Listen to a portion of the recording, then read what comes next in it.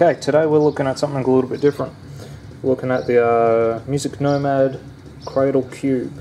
I got this yesterday from a guitar shop in Werribee, from Melbourne, Australia. And basically it's just a little blue box like that, holds the neck like that, and it's there's a guitar I'm working on today. It's a Squire Strat, the Tommy DeLonge model, I think that's how you pronounce his name, with a Duncan Invader copy and just the one knob.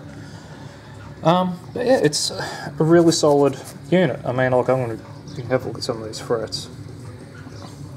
I'm going to be polishing some of those up and what have you. So yeah, but compared to this is the Planet Waves one.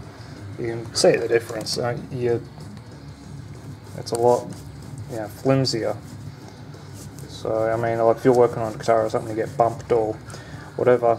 This is always my biggest complaint with this. It's just so light and flimsy. Yeah, just too light and flimsy. And you can sort of see there, the neck isn't really sitting on by much. It's not really sort of held. But this one also has several adjustable heights. If you got to flip the guitar over, rest the guitar on that flat surface.